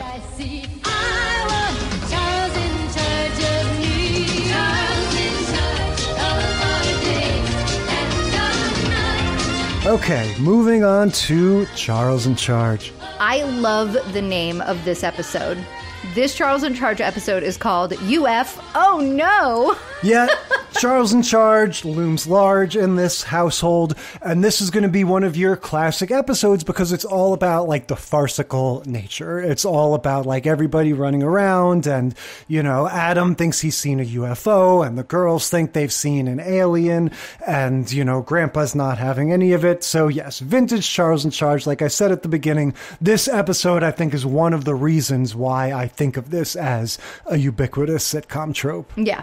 Well, so the episode starts, like you said, with the youngest son. What's his name? Adam. He runs downstairs and he's like, Charles, I just saw a UFO out my window. Come upstairs, quick. And then the girls run in and they're like, we just saw something hairy and furry run across the kitchen floor. And then the grandpa comes in and he's like, what are my grandchildren talking about, Charles? Get them together, because only people who have fuzzy thinking talk about seeing aliens and UFOs. This is my favorite phrase. This is Grandpa's like call to arms. He doesn't like fuzzy thinking. And Charles says, I don't consider Jamie and Sarah fuzzy thinkers. And yeah, they're just going to keep repeating that. And yeah, standard Charles in Charge setup where Grandpa just kind of blames Charles for anything that is happening. Right. Just He's if like, there's any trouble. This. Yeah, it's Charles. That's what he's there for, to stop this from happening. We get, just like all of our other episodes, we get the mom giving Adam the sort of laundry list of alternate explanations, right? Maybe it was like, a blimp. Don't be stressed out. I'll take you upstairs and put you to bed and tell you all the things that it could be. Oh, that's right. This time we don't even get it's almost like they know that we've seen these other episodes. Right. They're like, yada, yada, you don't need to hear it. We're just going to say off camera all of the different theories. we're going to have the same sort of dynamic ultimately as the other ones, because Charles himself is going to see the UFO, and so he's going to go from the skeptic to the believer. Right. Now, did you catch, was this a Scott Vincent Baio directed episode? It is not. Okay. We do see already, though, Scott Baio, like, he's fancies himself this sort of physical comedian. Right. And this is kind of towards the end of season 2. Yeah. So, but he's already got this sort of signature, like, manic run Yes. that he does when he's like careening from room to room, you know? And so how does this play out? He's in the kitchen by himself. I think he goes into the kitchen to look for the furry animal that had been running around, thinking that it must be a mouse or something like that. And they were like, well, if it's a mouse the size of a golden retriever. And so he's looking for it. And I can't remember if it was like that night that he sees it or if it was the next morning, because we have these 2 scenes kind of back to back where then they're checking for the traps that Grandpa had put out the next morning, and the traps have all disappeared. Yeah. And so he either sees the UFO prior to that or, you know, after that, and he's in the kitchen and he looks up and there's all these there's this like flashing blue light and a little bit of a weird noise that I think is just for the audience, because none of the characters who hear that noise react as though they're hearing that noise. So I think it might just be one of those sounds meant for us. Non-diegetic music, Right. if you will. Yes, if you will. And so he looks out the window and he's doing the like frantic thing, but now he's taking up space in front of the sink, like, whoa, oh, look up there, kind of like Dick Van Dyke did when his whole acting was back to the camera, face against a pane of glass. Charles has to do the same thing, and he's just trying to take up space. I mean, obviously Dick Van Dyke does it better, but you know. Wow, come on now. And then he runs from the kitchen to the front door. That's where he does that signature farcical, you know, floppy run.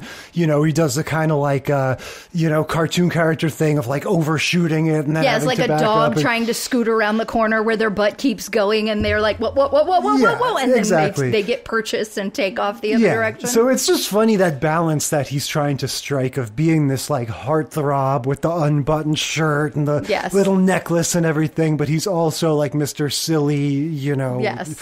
Well, and I noticed kind of right away that we didn't get a Buddy entrance in like the first 2 scenes of the show. At first I was like, is Buddy on strike or something? Right, like is Buddy having a contract dispute? What's going on?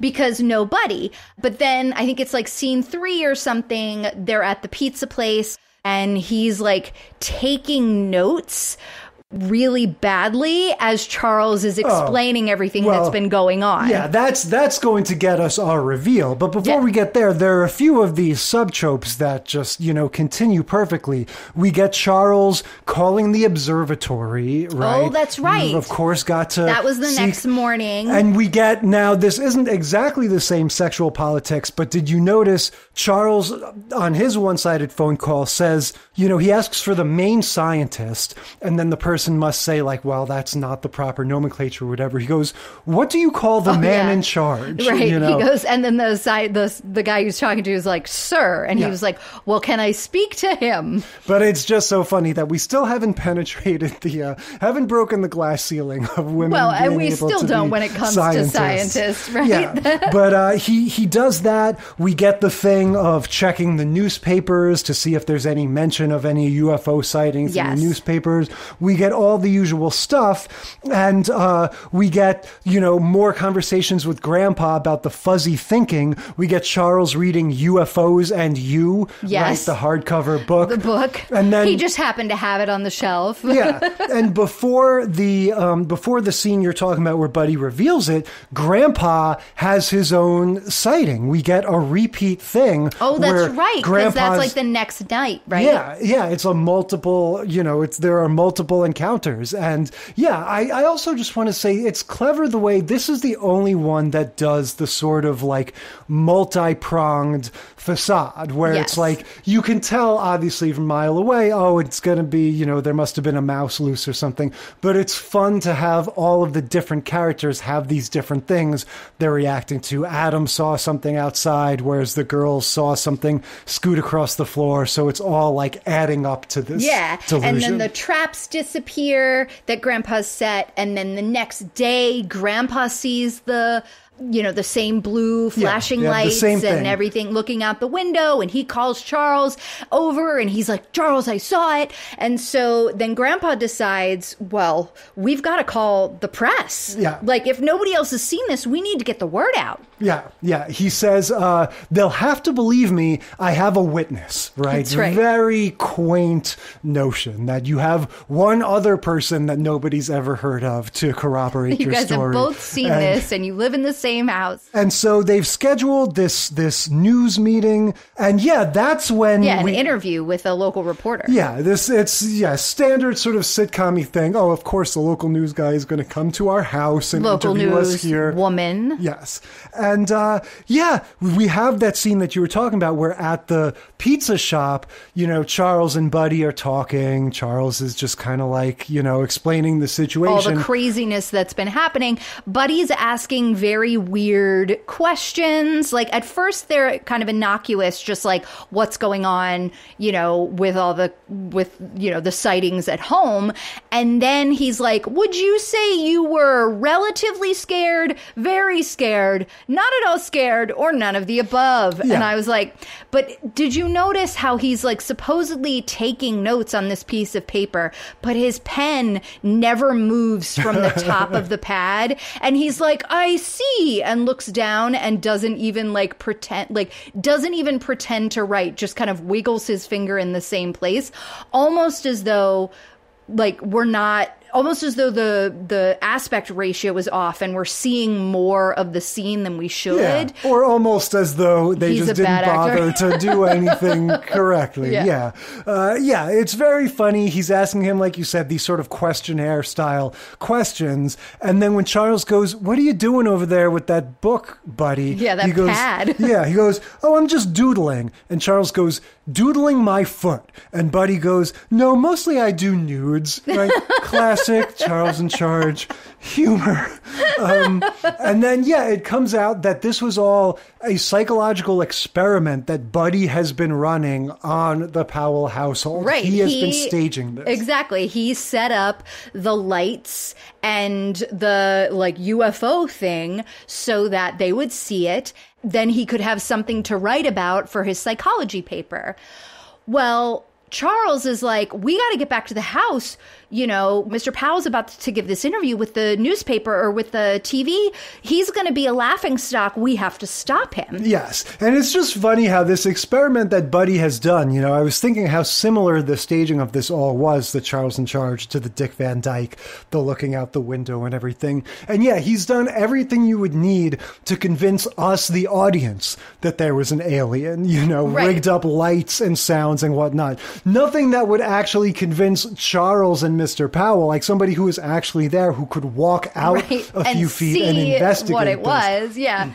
Well, so I guess at some point between the pizza place or maybe when we get back to the house, Buddy and Charles are still talking, and we realize he only rigged it up to happen that one night. Well, that's the very last. That's the button. The very end? That's the fun little tag at the end. But first we have to save Grandpa. Yeah, first we have to save, but we also find out that he didn't do anything with a furry little creature running around. Right, that's because we get a separate reveal. For that one, it's Frederick, Kevin Holloway's hamster. Kevin Holloway is the often mentioned best friend of Adam. Yes, he's your Sacco. He's your standard off-camera character. We never, ever meet him. We do meet his mean big brother at some point. But the whole family kind of ends up, this reporter has showed up at the house. Yeah. Mr. Powell's about to do this interview. He's waiting for Charles to corroborate, and Charles is like, whoa, just everybody, don't do anything yet. Mr. Powell, I have to talk to you first. But then everybody gets sidetracked by the gerbil and the Yeah, they find the guinea pig, or Yeah. they find the hairy alien, and it turns out it's Frederick, like you so said. that part's solved. So then he finally gets a moment to like talk to Mr. Powell and is like, this was an experiment. Buddy was writing a psych paper. And, you know, Grandpa's like, Lem back. Yeah, he's like, what am I going to do? I'm going to be humiliated. Like, I've invited this reporter over, and Charles and Mr. Powell agree to sink the story with banality. They say, let's just make it boring and unbelievable, but unbelievable in a way that's not even newsworthy. And it's just going to be, they're just going to consider it a waste of time if we say, yeah, I saw some lights and my Italian male housekeeper, he saw them too. And so it'll be no fuss, no muss. They probably won't come over next time. Nothing to hear. And we've had Buddy stalling the reporter for all this time, being very obnoxious and saying all of these Buddy things. So she is itching to leave. Yeah. And so they do their interview, I guess. It ends with the button of Charles and Buddy having that conversation. I feel like this is a fun, they love to do this. Even in the movies, even in horror movies, they'll do this. We vanquished the bad guy, or did we? We solved the ghost, but maybe not. And in this case, Charles is kind of reviewing the whole sequence of events, and Buddy is like, I only rigged that stuff up for one night, and it's just your standard sort of, what really happened? Maybe there was an alien. And it's and Grandpa would have been the one who really saw it, because he's the only one that saw it on that second night. Yeah.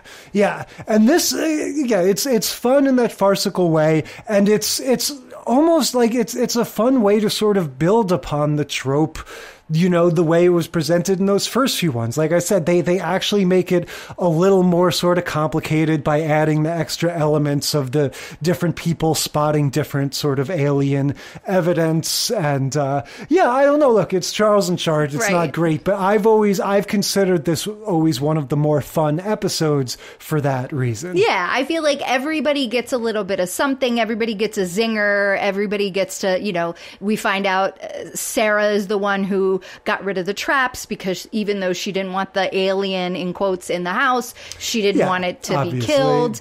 And so, everybody gets a little bit of a moment. Even the mom, who's like never in the show, gets a little bit of a moment. So it's a little bit of one, but it's a good all around ensemble moment for the show. Yep. Charles at his best.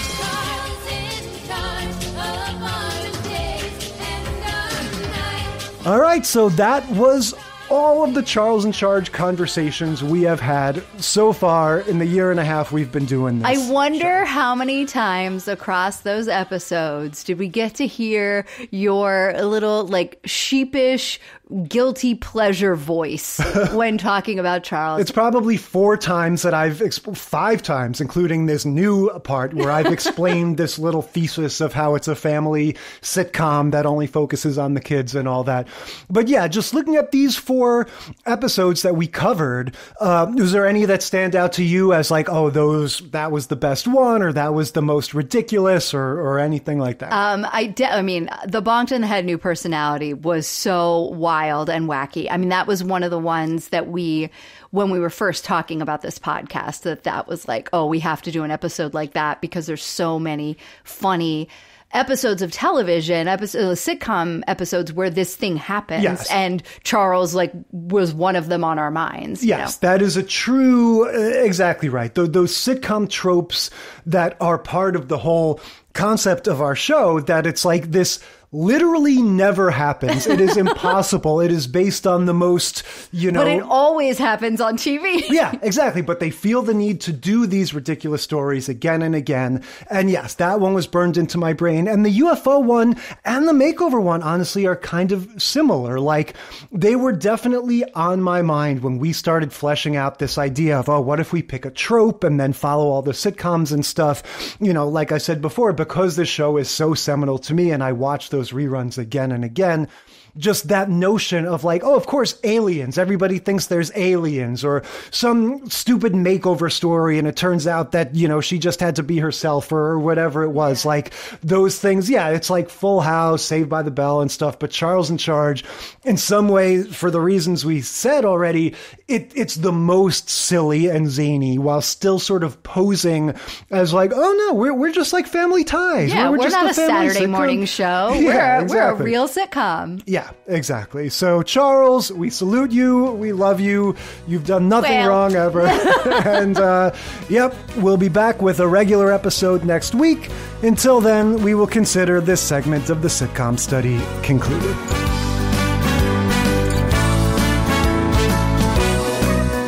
Thank you for listening to the Sitcom Study. Tell us what you think or share your own TV tropes and topic ideas by sending a self-addressed stamped email to sitcomstudypodcast@gmail.com or find us on Facebook or Instagram.